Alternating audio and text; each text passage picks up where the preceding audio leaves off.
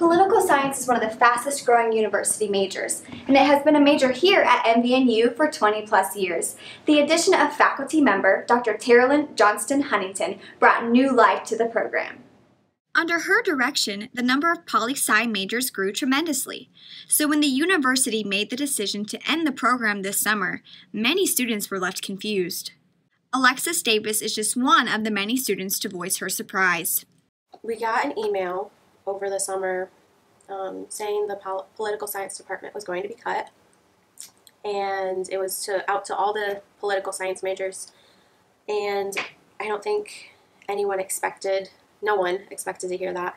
I reached out to Vice President of Student Life, Tracy Wall, to get his response to the school's decision, but he was unavailable for a comment. Even students who aren't directly involved in the major expressed their sadness in Dr. Huntington's departure from the school.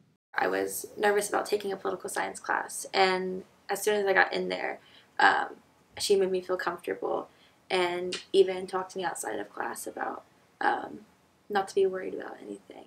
And of course, I spoke with Dr. Huntington herself to better understand her response to the cutting of the major. One of the primary concerns right now at MVNU is ensuring that we are bringing in a lot more students. And from my understanding, because political science doesn't bring in a ton of students every year, I think this year we would have had 4.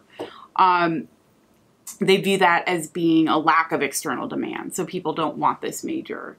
Even though within the university, students seem to be attracted to the major once they get here. For WNZR.TV, I'm Melissa Simcoe.